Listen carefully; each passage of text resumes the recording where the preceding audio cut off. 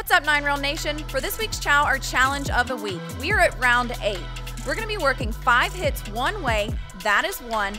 We will work the speed bag for the entire time at this station today. Start with one hand at home while the other is getting a nice 3-count rhythm going. Complete 5 reps on one side, then switch to 5 reps on the other side. Continue this pattern for the entire 3 minutes, remembering that 5 hits one way is equal to 1.